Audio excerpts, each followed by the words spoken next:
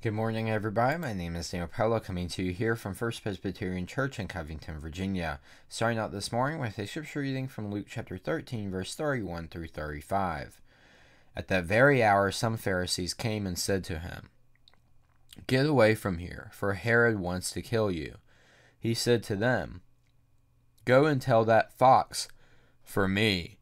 Listen, I am casting out demons and performing cures today and tomorrow, and on the third day I finish my work. Yet today, tomorrow, and the next day I must be on my way, because it is impossible for a prophet to be killed outside of Jerusalem. Jerusalem, Jerusalem, the city that kills the prophets and stones those who are sent to it. How often have I desired to gather your children together as a hen gathers her brood under her wings, and you were not willing. See, your house is left to you. And I tell you, you will not see me until the time comes when you say, 'Blessed is the one who comes in the name of the Lord.'" That is our scripture reading this morning to start out this new week on this Monday.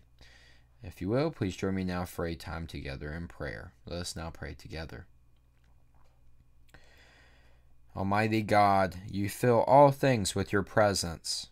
In your great love, keep us near you in this day. Keep those that are in a battle with illness during these times filled with hope. Keep those that are angry filled with compassion.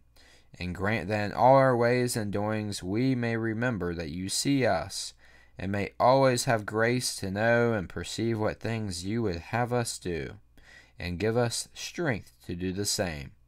Through Jesus Christ our Lord we pray. Amen. Thank you all for joining me here this morning. Hope to see you here tomorrow at 8 a.m. I hope you all have a great day today.